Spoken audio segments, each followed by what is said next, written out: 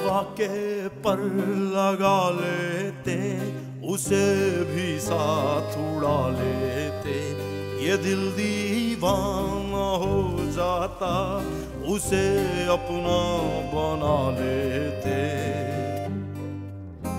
मौला यूं चलते साथ जैसे दो सितारे साथ चलते हैं, मगर वो रात को और हम यूं ही दिन रात जलते हैं।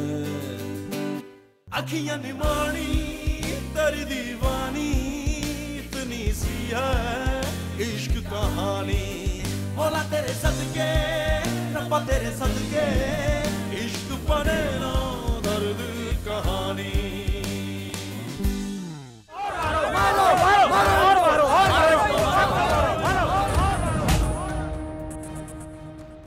समझते क्या अपने आप को? आए कैसे आप मेरे घर? देख ले अब्बा, ये होती है अफसरी, निहत्ते मजदूरों और वर्करों पर जुल्म करना। मैंने जो होलसेल रेट पे माल उठाया ना, वो 1 नंबर क्वालिटी का है। और हैदराबाद वाला सेठ वो मांगे रेट देकर 3 गुना लागत लगाकर भी वो माल उठा लेगा। इश्क बने ना दर्द कहानी।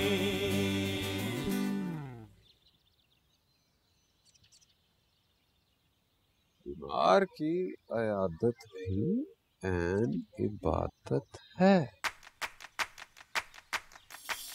अरे अक्कू उस्ताद, तू भी रहा ना घामड़ का घामड़। ठीक ही तो लिखा है किसी ने, बीमार की अयादत एन इबादत। एन इबादत है, बिल्कुल इबादत है। अरे ठीक ही तो लिखा है चमन भाई ने, की आदत करना एन इबादत है। क्यों ना आखिरी चांस लिया जाए और हम भी जाकर इयादत कर लें। आखिर मोहल्लेदारी भी तो है कि नहीं? अरे भैया बात सुना, ये शबीर भाई रेलवे वाले कहाँ रहते हैं? मैं देखती हूँ, अब्बा होंगे। कहा भी था उन्हें 2-4 दिन आराम कर ले, लेकिन ये सुनते कहाँ हैं?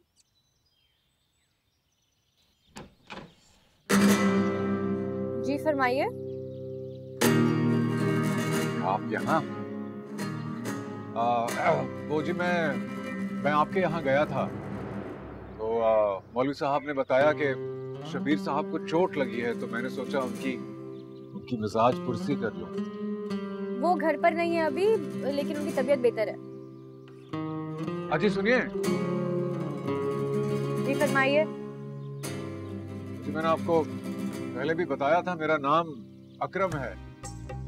इधर बहुत जबरदस्त मनियारी की दुकान खोली है पिछली मोहल्ले की गली में। अगर आपको कुछ भी चाहिए हो तो मुझे बताइएगा, मैं खुद पहुंचा दूं। नहीं नहीं, कोई मनियारे शनियारे नहीं चाहिए हमें।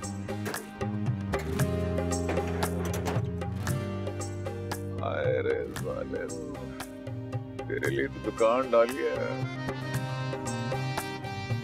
बाहर आज तो फिर दीदार करा दिया। लगता है तेरी भी यही मर्जी है कि यही मेरी दुल्हन बने। कौन था? पता नहीं कौन था। वो बताओ तो, कौन था? कोई पागल था। वो एक दफा तुम्हारे घर के दरवाजे पे भी मिला था। पता नहीं अजीब सी बातें कर रहा था। अजीब और गरीब किरदार लगता है इसका। लगता है कि इसका तो काम है लोगों के दरवाजे खटखटाना। वो अजीब होगा, लेकिन बताओ तो कहता क्या है? क्या कह रहा था? अब्बा की तबीयत का पूछ रहा था। कह रहा था मौलवी चचा के घर गया था, अजीब और गरीब बातें कर रहा था, बहकी बहकी सी। मुझे तो कुछ समझ नहीं आई। पता नहीं, उसको देखते ही ना अजीब सी उलझन होने लग जाती। खैर इन बातों को छोड़ो, थोड़ी देर में चाय ना पहुंचाई ना अंदर, तो बुआ की बातों का इंजन शुरू हो जाएगा। चलो जल्दी।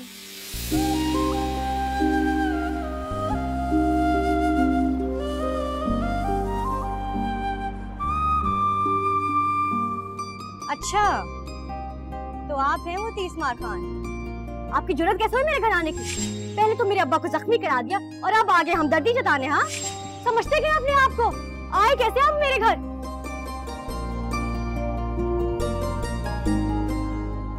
कोई चाय वाय नहीं मिलेगी उनको मेरे घर से। ढिठाई की भी हद होती है। इतना सब कुछ करने के बाद भी आगे चाय पीने, वो भी मेरे घर की।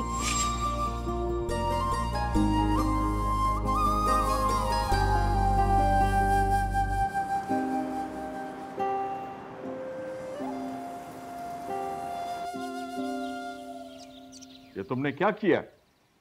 मैंने तो तुम्हें वहां स्ट्राइक ब्रेक करने के लिए भेजा था। और तुम सरेंडर कर आए हो जाके? नहीं सर, मैंने सरेंडर तो नहीं किया, सिर्फ हकीकत की नजर से उनके मसाइल को देखा। हम बहुत कम कीमत अदा करके इनसे अच्छे खासे फायदे उठा सकते हैं सर। देखो तैमूर, तुम्हारा इन लोगों से पहली दफा टाकरा हुआ है। Very complicated people, naughty people. कि तुम्हारी अच्छी नीयत को यार ये लोग कहीं तुम्हारी कमजोरी ना समझ जाए। नहीं sir, I don't think so. और वैसे भी अगर उन्होंने ऐसा किया तो we can always come up with a new strategy. लेकिन गुडविल का पहला जेस्चर सर हमारी तरफ से ही जाना चाहिए। अब तो मैं वादा कर चुका हूं उनसे सर। ठीक है यार, तुम्हारे कहने पे मैं इंसेंटिव्स और कुछ बोनसेस अनाउंस कर रहा हूं। Only on your saying, on your suggestion. Thank you sir, thank you so much. वसल्लल्लाहु तआला अला खैरि खल्क़िही मुहम्मदिन व आलिही व अस्हाबिही अजमाइन बिरहमतिक या अरहमर राहिमीन। बिस्मिल्लाह। ये लो बेटा, ये बिस्मिल्लाह। अल्लाह अल्लाह बरकत डाले तुम्हारे काम में।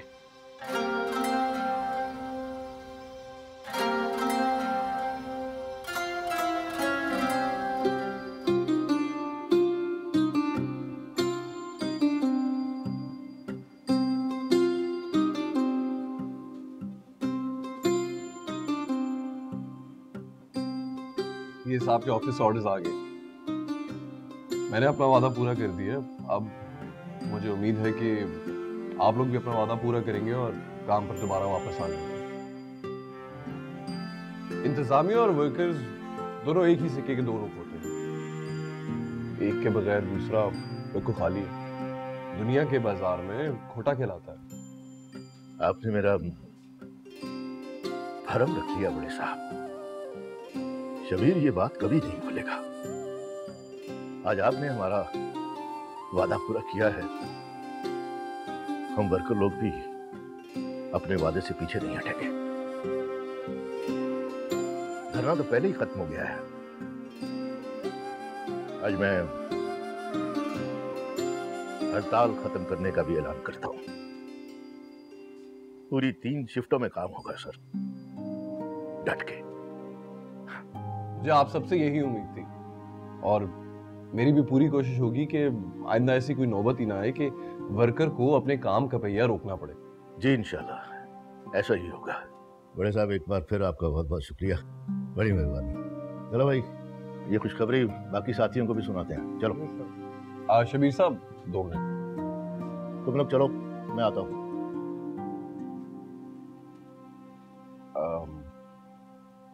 अब आपकी चोट कैसी है? जी बेहतर है। उस दिन तो आपकी साहिबजादी काफी गुस्से में थी। मैं सही तरह से उनसे माज़रत भी नहीं कर पाया।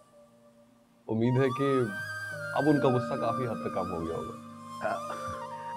आप तो शर्मिंदा कर रहे हैं बड़े साहब। मैंने आपको बताया था ना, मेरे मामले में जरूरत से ज्यादा जज्बाती हो जाती है वो।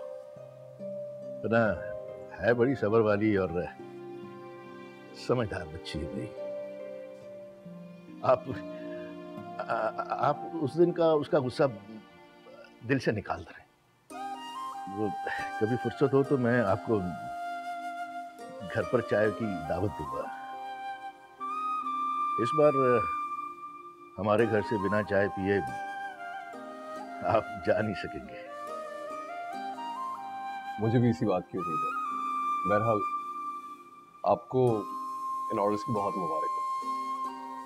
बहुत शुक्रिया बड़े साहब, आपकी बड़ी मेहरबानी।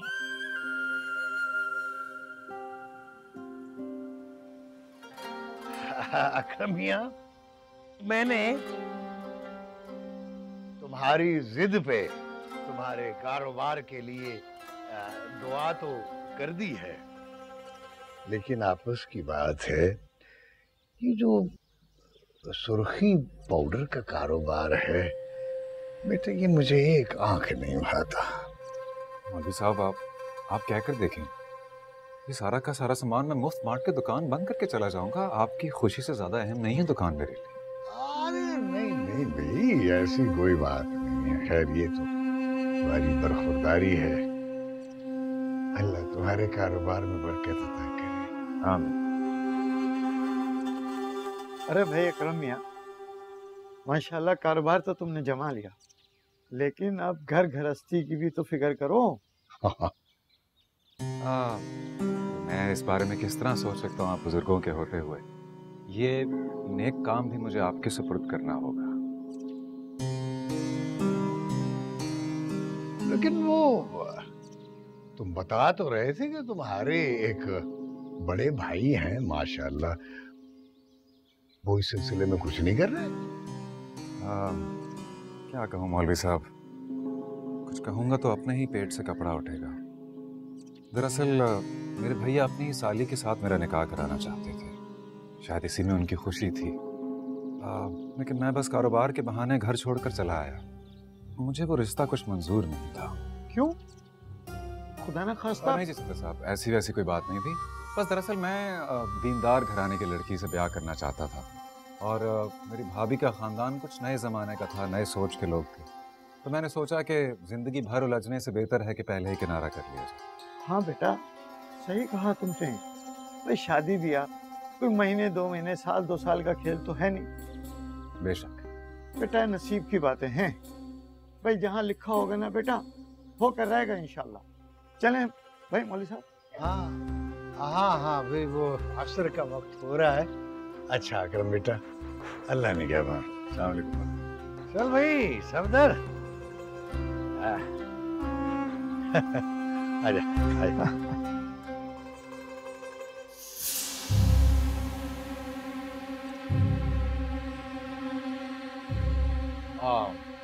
तुम एक काम करो मुन्ने, ये लो पैसे हैं, और मिठाई का और डब्बा ना, अच्छा बड़ा वाला डब्बा, ये जाके मौलवी साहब के घर दे आओ, ठीक है? जी उस्ताद, अभी दे के आया। बहुत अच्छी बात। सुन बे चाय कटिंग, इस घामड़ को तूने अपना कोई राज तो नहीं बताया? क्या बात कर रहे हो उस्ताद, इतना हल्का समझा मुझे क्या? हाँ चल जा, शाबाश। कोई इसको अपना राज ना बताएं, पेट का बहुत हल्का है ये। उसको छोड़ो उस्ताद, ये बताओ ये दीनदार लड़की से शादी का क्या चक्कर है? अबे घांचू का घांचू ही रहेगा तू। हवा में तीर चलाया दोस्त, दुआ कर निशाने पे लग जाए। तू मेरा एक काम तो कर, मौलवी की बेटी का नाम तो पता कर, कब तक बेनाम इश्क करूंगा मैं। फिक्र ना करो उस्ताद, समझो हो गया। अरे भाई कहाँ हो? सुनती हो? इधर आओ, इधर आओ, ये लो मिठाई। वाह भाई अब्बा, आज तो बड़े खुश दिखाई दे रहे हैं। खैरियत तो है? भाई बात ही खुशी की है। महकमे ने हमारे सारे मुतालबा तस्लीम कर लिए, और बोनस के साथ साथ दीगर मराहत का भी ऐलान कर दिया है। सच में? ये महकमे की काया कैसे पलट गई? वो सब उन्हीं तैमूर साहब की वजह से हुआ है, जिन्हें उस दिन तुमने खरी खरी सुनाकर बिना चाय पिलाए घर से निकाल दिया था। नहीं नहीं, आप सच बताएं, ये ऑर्डर उसने दिए? जी जनाब, उन्होंने न सिर्फ हमारी मदद की है, बल्कि यूनियन पर और मुझ पर जो मुकदमात थे, इंक्वायरियां थी, सब खत्म करवा दी। तो बड़ी ज्यादती हो गई अब्बा, वो तो बड़े माकूल निकले। मैं जो भी था, वो हमारे घर में मेहमान थे। सच पूछो तो आज मुझे बहुत शर्मिंदगी महसूस हो रही थी उनके सामने, और ये सब तुम्हारी वजह से हुआ है। अच्छा भाई, हो गई गलती मुझसे अब। इतनी मेहनत करने की जरूरत नहीं है। मैंने उनसे कहा है किसी दिन उन्हें घर पे बुलाएंगे, और फिर तुम अपनी रवैये की मादरत कर लेना उनसे। वैसे मैंने इतने बड़े ज़र्फ वाला अफसर बंदा नहीं देखा। भाई लोग तो छोटी छोटी बातें लेकर सारी जिंदगी इंतकाम लेते रहते हैं। अच्छा ठीक है, ये ले, हाथ जोड़ दिए मैंने आपके सामने, उनके सामने भी जाके जोड़ दूंगी, फिर तो खुश हो जाएंगे ना आप। पक्की ड्रामेबाज हो तुम। चलो मुझे भूख लगी है, जल्दी से कुछ खाने को दो। आप बैठे, मैंने आपका फेवरेट करेले गोश्त बनाया, और कल से मेरा कॉलेज शुरू हो रहा है, तो नाहिद कह रही थी कि हम साथ मिलकर कोई रक्षा लगवा लेंगे ताकि रोज का झंझट ही खत्म हो जाए। अरे नहीं नहीं, तुम्हें पता है कि मैं रिक्शे के हक में नहीं हूँ। कोई और इंतजाम करते हैं, सोचते हैं भाई, सोचते हैं कुछ। सच बात तो यह है मौलवी साहब कि जैसे ही अकरम मियाँ ने ये बात की तो मेरा ध्यान तो भाई सबसे पहले अपनी नाहिद पे गया था। अच्छे खानदान का लड़का है, हाँ अपनी नाहिद बिटिया से थोड़ा उम्र में बड़ा है, कि मौलवी साहब आजकल ये बात कोई मायने नहीं रखती इस दौर में। हाँ वो तो ठीक है, मगर खुद तो बात नहीं की जा सकती ना ऐसे मामलों में। अगर अकरम का कोई बड़ा कोई बुजुर्ग होता तो फिर और बात थी, लेकिन वो तो अपने रिश्ते पहले ही मुल्तान में छोड़कर आ चुका है। अकरम मियां में लाख खूबियां सही, लेकिन मैं इस मामले में घर के बुजुर्गों की शिरकत लाजमी समझता हूँ। अरे भाई पता नहीं क्यों, और वो जब अकरम मियाँ इस रिश्ते के बारे में बात कर रहे थे ना, मुझे ऐसा लगा कि जैसे उसके दिल में भी यही बात है, लेकिन शायद शर्म लिहाज मुरब्बत की वजह से खुल के बात नहीं कर पाया।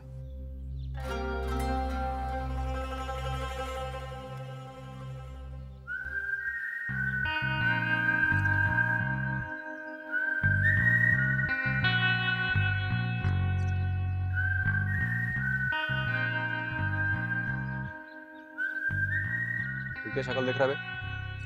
देख नहीं रहा कितनी गर्मी है? जा अपनी बहन के लिए ना ठंडी बोतल लेकर। जी अच्छा अकरम भाई, अभी लेकर आया। नहीं नहीं, तकलीफ की क्या जरूरत है, मुझे तो वैसे ही जल्दी है आज। अरे किसी किस्म की तकलीफ नहीं है। अभी तक खड़ा है तू? जा। अरे तकल्लुफ की क्या जरूरत थी? अरे तकलीफ की क्या बात है इसमें। और आप कौन से रोज रोज मेरी दुकान पर आते हैं? अच्छा कुछ अच्छा दिखाए ना, मेरी आंखों में कुछ दिनों से एलर्जी हो रही है।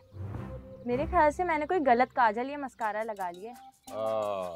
कोई मसला नहीं, आप ये ले, ये देखिए 1 नंबर जापान का इंपोर्टेड माल, 31 नंबर शेड। आप ये डालिए, लेकिन मेरी माने आपको कहाँ काजल की जरूरत है। कसम ले लें ईमान से, 100 लड़कियां आती होंगी मेरी दुकान पे, लेकिन उन सब की आंखें आपके सामने क्या बेचती है।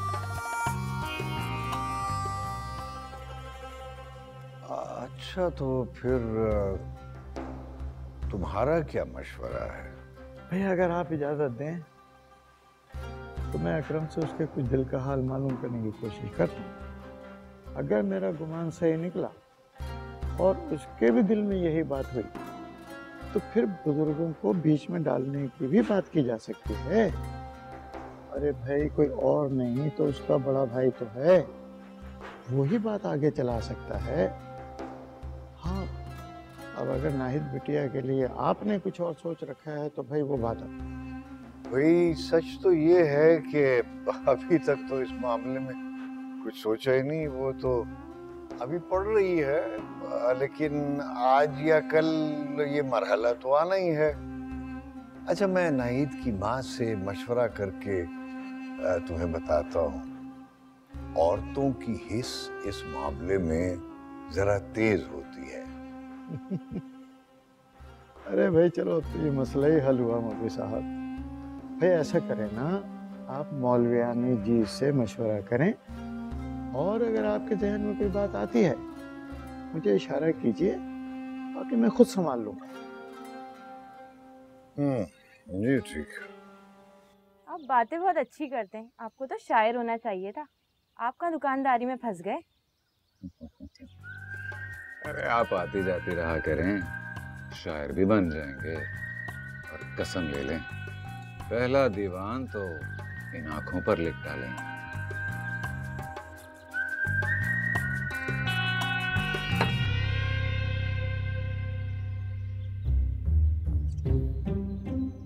तो आ गया मुन्ने, मैंने तुझे कहा था जल्दी आ।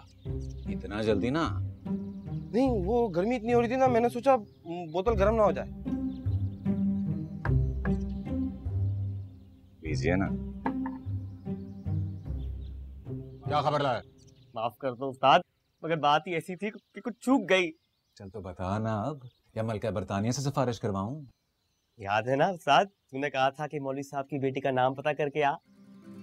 ना कर। ये जो तुमने अपना मयार और पसंद का इजहार किया था ना, ऐसा एक रिश्ता है मेरी निकाह में।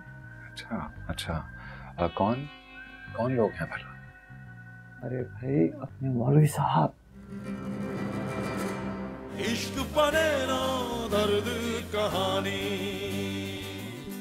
ये फैसला हम ही करना है। जो तफसीलात आपने सुनाई है ना, उसे सुनने के बाद तो इनकार करने की कोई गुंजाइश ही नहीं रहती। मगर सच पूछे ना, तो मेरा दिल तो हमीदा आपा के बड़े बेटे जमाल की तरफ ज्यादा है।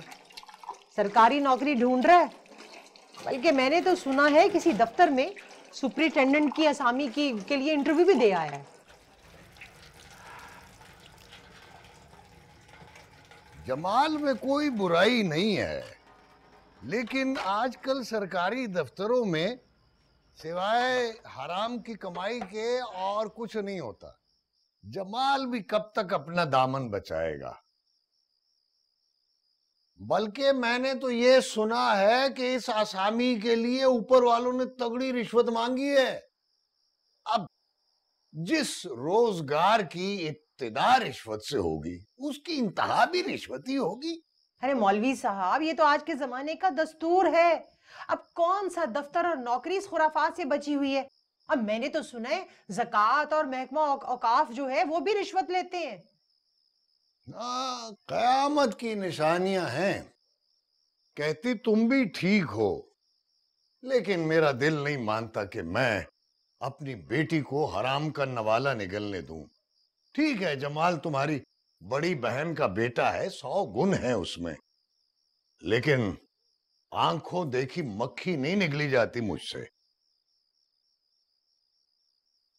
तो इस बात की क्या गारंटी है कि जिस रिश्ते की बात आप कर रहे हैं वो हमारी नहीद का मुकद्दर हो? ये सारी बातें अभी अंदाजा और ख्याल है ना, फिर उस लड़के के आगे पीछे का भी तो किसी को पता नहीं है। फिलहाल तो खुशगुमानी है, लेकिन उस लड़के की सादतमंदी और फरमाबरदारी देखकर मेरा दिल कहता है कि सफदर मियाँ का अंदाजा दुरुस्त है। वैसे भी उसने ये काम तो हम पे ही छोड़ दिया है। अब गैब का इल्म तो अल्लाह ही बेहतर जानता है। ठीक है, आप लोग उस लड़के का दिल टटोल लें, देखें किस्मत को क्या मंजूर है। मैं सफदर मियाँ से बात करता हूं, तुम ये बात नाहिद के कान में भी डाल देना। दीन में है कि अगर लड़की की मर्जी मालूम कर ली जाए तो अच्छा है। नाहिद की फिक्र ना करें आप, उसकी तबीयत में अभी बचपना है। फिर भी शरीयत में है कि लड़की की मर्जी मालूम करनी चाहिए। जी ठीक है। बस कर दे अम्मा, तुझे और अब्बा को मेरी शादी के अलावा कुछ सोचता भी है कि नहीं? और अभी तो मेरा कॉलेज भी खत्म नहीं हुआ है। तालीम भी पूरी होती रहेगी। हम कौन सा चटमंगी और पट ब्याह कर रहे हैं? अच्छे रिश्ते बार बार नहीं आते। मैं नहीं कर रही उस दुकानदार से शादी, बस बात खत्म हो गई है। एक गरीब पेश इमाम के घर में मजदूर और दुकानदार के रिश्ते आएंगे, कोई गुलफाम का रिश्ता तो आएगा नहीं तुम्हारे लिए। आ जाएगा कोई शहजादा गुलफाम भी। तुम्हें इतनी जल्दी किस बात की है? तुम्हारे अब्बा को लड़का पसंद है, मैंने तस्करा कर दिया तुमसे। अब अगर वो रिश्ता लेकर आते हैं तो अपने अब्बा की तरफ से हाँ ही समझो। अम्मा,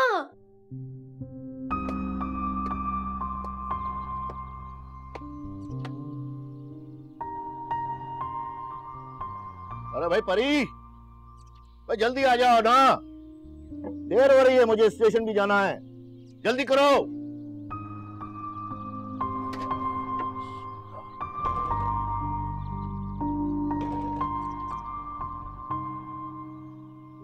मेरे खुदा, फिर से ये उड़न खटोला।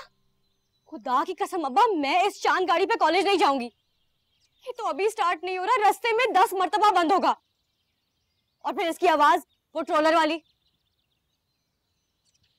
मेरी सारी सहेलियां मजाक उड़ाती हैं कि तुम्हारे अब्बा को किस कबाड़िये ने दे दिया ये नायाब तोहफा। क्या कहा? क्या कहा तुमने? मेरे स्कूटर की बेइज्जती की है? अरे कबाड़िये की दुकान का? सारी जवानी इसी ने मेरा साथ दिया है।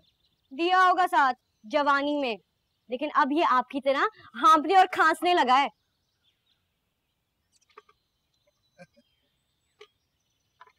अब आप क्यों नहीं मुझे रक्षे पे जाने देते? बाकी मोहल्ले की लड़कियां भी तो जाती है ना रक्षे पे, एक मैं ही हूँ। बेटा ये जो रिक्शे वाले होते हैं ना, इनका कोई एतबार नहीं होता। बहुत से तो शौकिया चलाते हैं, कोई भरोसा नहीं है इनका। एक बात याद रखो बेटा, ये जो औरत की हुर्मत होती है ना, ये पाक कोरे दामन की तरह से होती है। मर्द की बुरी नजर पड़ती है तो दामन को तार तार कर देती है। बहुत संभल कर चलना होगा बेटा इस दुनिया के बाजार में। तो मैं कब तक खड़ा रहूंगा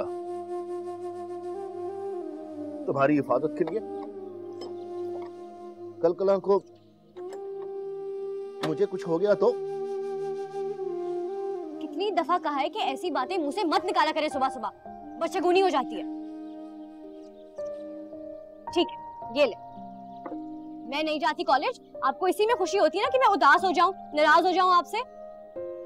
अरे पगली, तुम्हारी एक मुस्कुराहट के लिए मेरा सब कुछ कुर्बान बेटा।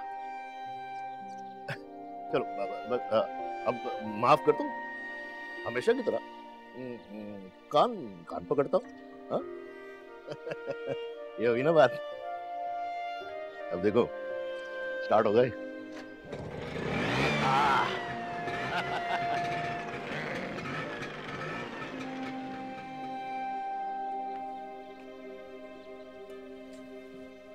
बाजी लिपस्टिक है, दुकान खुल गई नहीं? मेरा मुन्ना आया है, माशाल्लाह तू दुकान पे आया है। ये टाइम है तेरे दुकान पे आने का? आके दुकान में मैं खोलूंगा। माफ करना अकरम भाई, आज जरा देर हो गई मुझे। जरा देर होगी तुझे? जरा देर कहते हैं इसे? नहीं, अगर आप कहे तो मैं कल से दुकान में ही सो जाया करूं, सुबह सवेरे उठकर सफाई भी कर दिया करूंगा तुम्हारे आने से पहले। हाँ चल, ये भी किया जा सकता है, तेरे आने जाने का खर्चा भी बच जाएगा। ये आपका एक और मजीद एहसान होगा मुझ पर। ऐसे ही आपने कम एहसान किया मुझ पर, वरना मुझ गरीब की कौन सुनता। कौन सुनता तेरी, है ना? चल काम शुरू कर। और हाँ, बात सुन मेरी, कभी कोई अकेली लड़की आए ना दुकान पे तो उसके सर पे ना चढ़ जाया कर। लड़कियां बहुत शर्मीली होती हैं, बिला वजह कुछ लिए बगैर ही दुकान से चली जाएंगी। सही है ना? अब इस तरह की कोई कस्टमर आए तो क्या करेगा? क्या करेगा? इधर उधर खिसक जाएगा, समझा?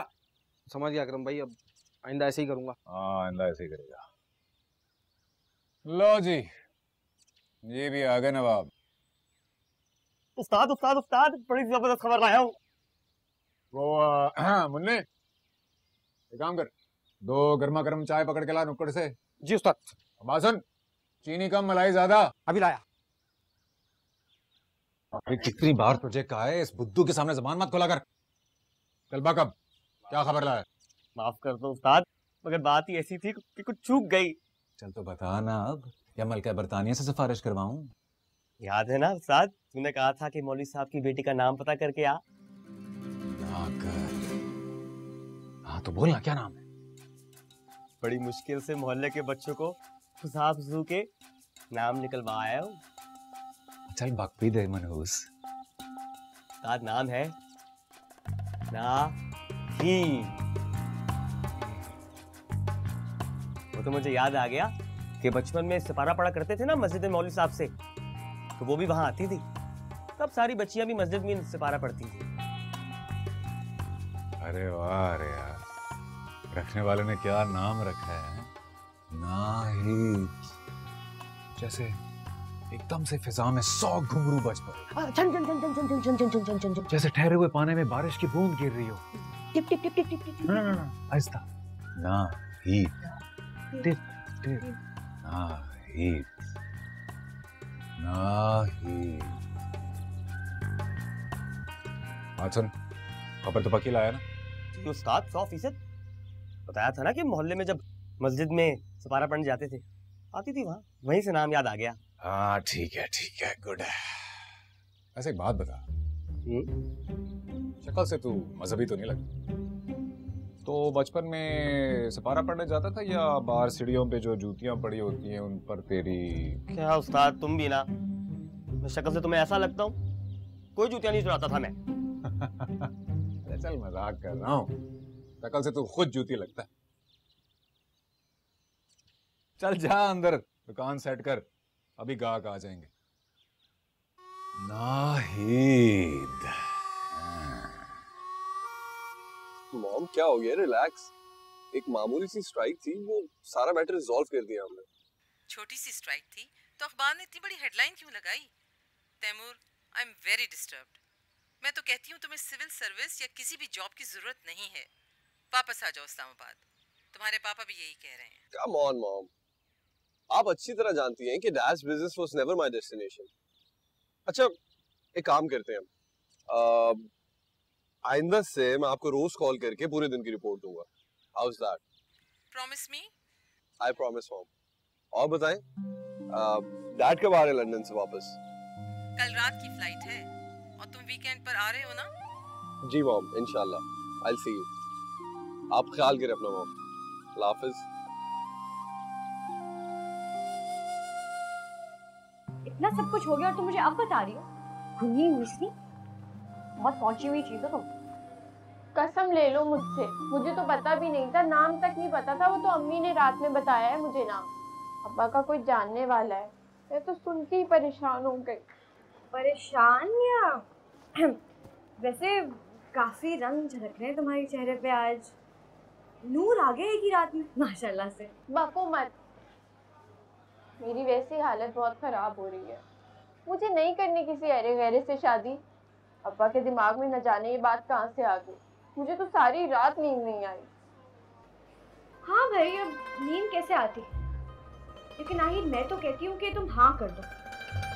क्या पता तुम्हारी अम्मी तुम्हारे वो खालाजाद जमील के साथ तुम्हारा रिश्ता करा दे, वो जिनकी 24 घंटे पान की पीक बहती रहती है। तो फिर सोचो, जब वो अपने पान की पीक से भरे मुंह से तुम्हारा नाम लेंगे, नाहिद, तो सामने वाली पूरी दीवार रंग जाएगी। ओहो, गंदी बातें नहीं किया करो। मेरी बात हुई थी एक प्रॉपर्टी वाले से, एक बहुत मौके का और अच्छा मकान खाली होने वाला है किराए के लिए, बस ये अगले महीने की 1 तारीख। अगर तुम कहो तो बात करूं तुम्हारे लिए। कब तक इस तरह होटल मुसाफिर खानों में दर बदर भटकते रहोगे? वाह सफर भाई, आपने तो मेरा मसला ही हल कर दिया। सच पूछिए तो मैं भी कुछ बेजार सा हो गया था इस लंबी मुसाफरी से। बल्कि मैं तो सोच रहा था कि भाई से कह के कुछ अपने हिस्से की रकम मंगवा लूँ और छोटा मोटा मकान क्यों ना ख़रीद लूँ। इंसान की अपनी छत हो तो इत्मीनान रहता है। किराएदार की ज़िंदगी तो समझिए कि बस जैसे कोई कैद। सच कहा मियां तुमने।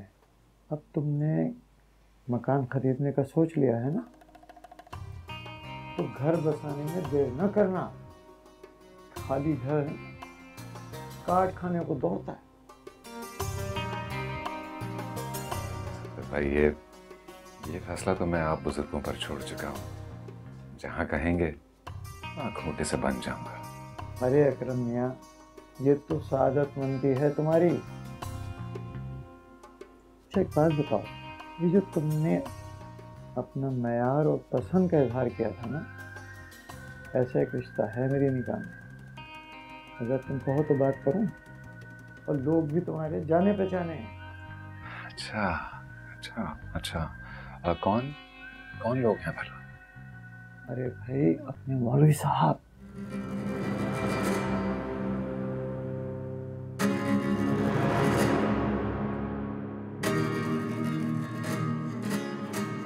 ये बताओ नाम क्या है उस मौसम का? अकरम अली खान। पता नहीं मुल्तान से आया हुआ है कोई, पता नहीं कब ये मुसीबत टकराई है अब्बा को मस्जिद में। आप तो कहीं सुना सुना लगता है, कहीं ये वो नमूना तो नहीं है जो तुम्हारे घर के दरवाजे पे मिला था मुझे और फिर मेरे घर भी आ गया था अब्बा की तबीयत का पूछने?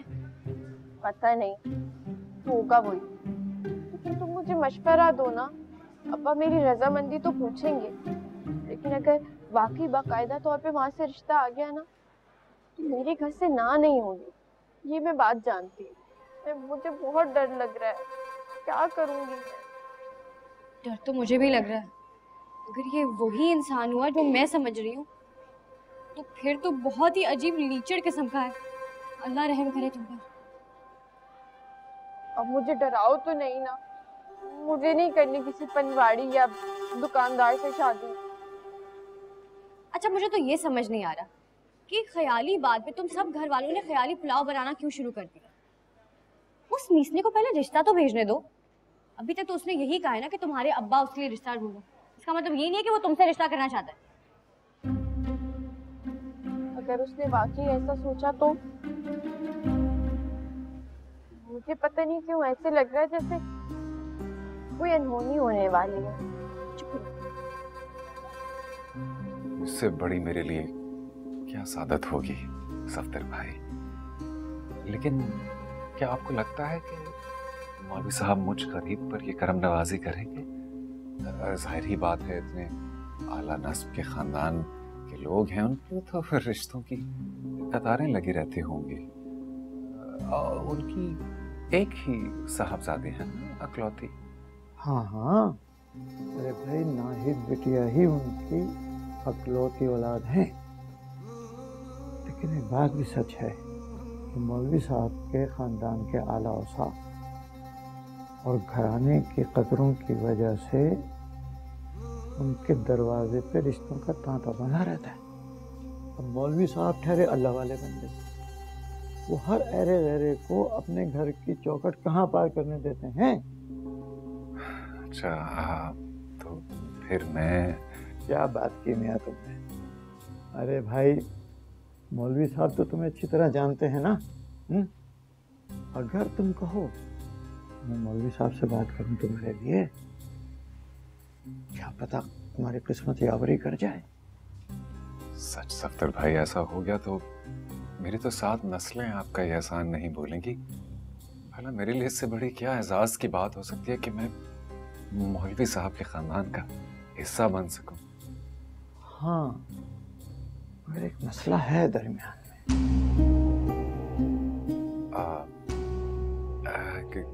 कैसा मसला सफदर भाई?